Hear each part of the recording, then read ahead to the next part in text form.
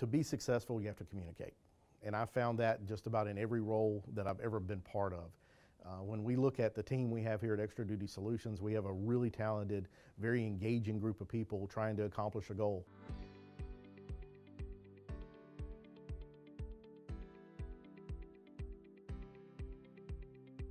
My name is Wayne Scott. I spent the majority of my adult life in policing, the last 5 years as Chief of Police for Greensboro, North Carolina. Greensboro is the 62nd largest city in the country, and we immediately become one of the larger clients for Extra Duty Solutions. Because of that, I met the CEO and worked directly with the CEO and his leadership team to customize the product that they were providing for us. And we maintained a really strong friendship throughout the years that we were their client and actually still are their client. When I retired, I was approached by the management here of maybe being able to do that for other departments. My role as part of the leadership team here is to help the departments integrate more with our processes, our services, so that we can provide the best service we can. As a chief of police, I was able to manage a really large organization of 950 employees and an $84 million budget.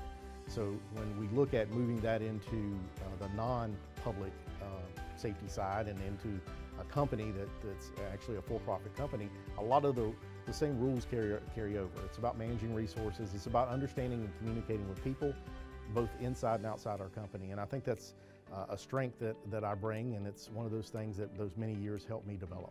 You know, staying current in law enforcement and public safety is important in my job, and it's important for our company. One of the ways I do that is I'm still active in many of the associations that I was active in as chief.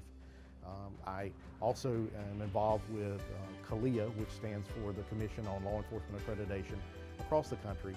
And staying active in those two roles helps me stay kind of connected with what's happening in public safety. It also helps me keep that face-to-face contact with many of my peers.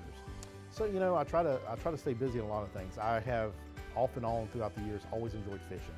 So fly fishing, I actually live really close to a lake. Just about anything that gets me out and on the water makes me happy. Now remember, fishing is it's a verb, not necessarily an adjective, so I don't always catch fish. It's the process of doing it that makes me happy.